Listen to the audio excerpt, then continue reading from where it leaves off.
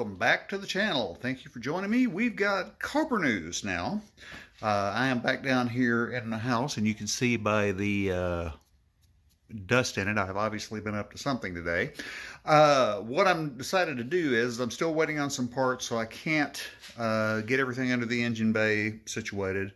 I can't do some other things. So what I'm going to do is over the weekend, excuse me for the weird camera angle, over this weekend, I'm going to get some of my neighbors over. We're going to put the body on the frame, the body of the Cobra on the frame, and I'm going to start doing body work on it. I'm kind of in a body work groove with 32, so I might as well be doing it here. Hopefully I can at least get it roughed in and get it in the first coat of primer before the parts I'm waiting on from Hurricane show up. The aluminum, the gas doors, and all of that stuff. But what I'm going to do with the body is I have started doing some work on it already before we put it on the frame. We're going to do that tomorrow, but let me show you what we've got. Okay, what you're looking at here is where the mold seams were. If you recall on the 32, the first step was getting rid of the mold seams, and the nose is just about there. It has the seam that ran across the top of this right here, and over the top of the headlight and around the body. So we've got that just about knocked out, slicked out. Around the edge here, this is looking good. Right here's where the seam came in right here, and you can see this discoloration. That might scare some people because you can actually see through it. I don't know if you can see that on the camera, but you can see my fingers through that. That's not a problem because all it's knocked down is the black gel coat. That still has thick fiberglass on it, no problem. What I'm going to do is I'm going to sand all this down. I'm going to skim it with this stuff, if I can turn the can around, which is Z-Grip from Evercoat. That's what I use to skim this stuff with, and then I'll work that out, of course, and once I do all of that, I'll be shooting some primer. But this body seam comes down here, comes back over here, which I've started getting that knocked out, goes up this here. Of course, I've got to use a different approach. I'm using a combination of the DA and a what they call a taco block. And no, it's not as good as you think it is, but as soon as I can find it, I'll show you what the taco block looks like. I think it's on the other side of the car. To sand these pieces down, but where this is, I just have to get a piece of sandpaper and feather it and contour it around, and I'll do that once it gets down on the frame. But this is worked out here. It came around here, so this is all smoothed out. Got a little bit there, but the tail light goes over that, so I may not worry about that. This is smoothed out. It goes down and around here. Over to this side, got a little bit of a ridge left there. I've got to sand that a little bit more. I've reached a stopping point today, and I'll have to tell you why that is. Again, on the other side, you saw that right there. That's done. And I've started doing this piece here and got to right there. Now, first of all, let's do things in order here. I mentioned a taco block. This is just a sanding block that is shaped like a taco, and it's a little bit more flexible than my other Dura blocks. I purchased this today at English Color while I was out getting supplies, and I have to say I like it very, very much.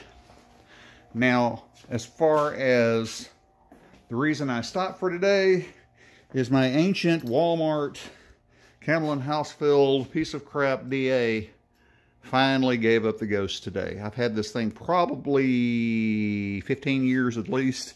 It finally gave up today, so I've got to take care of that. But in the meantime, what I've also done is I've drilled a few holes.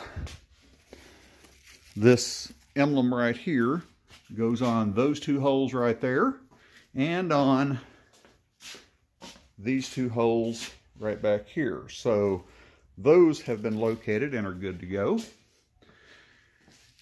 So what I'm going to do tomorrow is we're going to, my neighbor Shannon, who is ever helpful and never complains, and I keep waiting on him too because I ask him to help me with this crap all the time. You're a good guy, Shannon, I appreciate it. But once I get it down on the actual body, down on the frame, that was my DA falling over. It's already broke, I'm not worried about it. But once I get the body down on the frame, I will finish out what I'm doing. I've got a couple of holes to drill up here, which if you can see where that's scribed right there, that's where the windshield frame goes through. The legs for the windshield go through. I've got to cut those out. And other than that, I think all the holes on the body have been cut. I've got to do some finishing on this because it's not perfect yet, but that will get done as well. One of the things I've done is I cut the holes for the bumper bolts to come through here for the hoop that goes around here. This area right here, you see this white stuff. I've already scraped quite a bit of it off, but this is a wax that they layer the mold with, so the body pops loose earlier. But what it sometimes does is it leaves some divots. So I've got some filler work to do here. That's pretty deep right there, so I'm going to have to come in and skim all that. I'll work all that, of course. I've got to finish out these holes here. It's an expensive endeavor, but I think I'm going to use these for what they were supposed to do. You can put a duct on this, and it ducts fresh air into the cockpits. So I think I'm going to go that route, money allowing. But those ducts and the kit to do that is enormously expensive for what you get. So I'm going to have to wait on that just a little bit. But that's going to do it for this day. And I'll pick up the video of this tomorrow where we will be lowering the body down on the frame. And I'll continue sanding and doing body work. Well, here we are the next day. Gotten lots of work done already today, a bunch of little things. I'd like to touch on those right now. So let's take a look real quick at what we've got done. The body is sitting on it. The bad news is I do have a little bit of a clearance issue on the hood, so I do think I'm going to have to go ahead and put a hood scoop on it, which is not a major loss. A little disappointing, but not a major loss. But I have gone ahead and done some more cutting. I've got the post drilled, or the post slots drilled for the windshield. I've already had the windshield sitting on here, but I don't want to debut that yet because that's a big deal. I've also got scribed the areas where the windshield wiper posts are supposed to go, so I'll cut those in just a moment.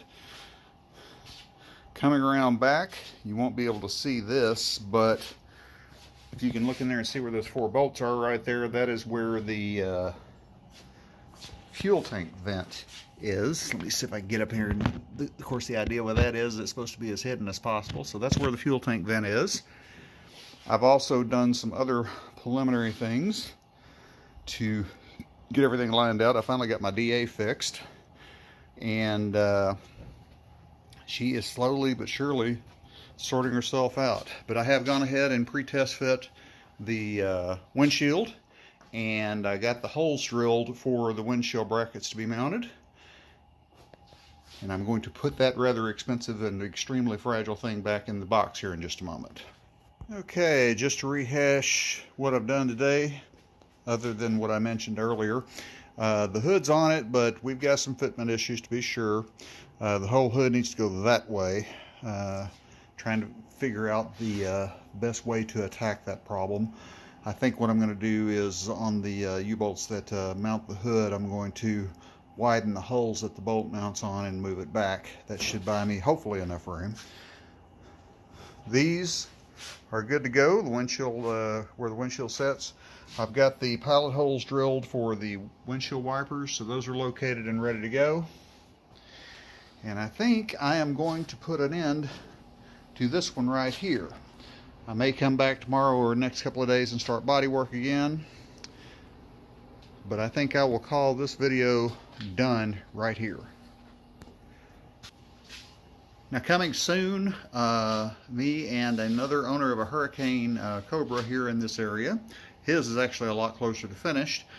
We are going to the big Southwest Texas Cobra meet coming up in San Marcos between San Antonio and Austin this weekend. So I'll have some video footage of that. That'll be coming up real soon, but for now I'm going to call it a day. Thank you for joining us.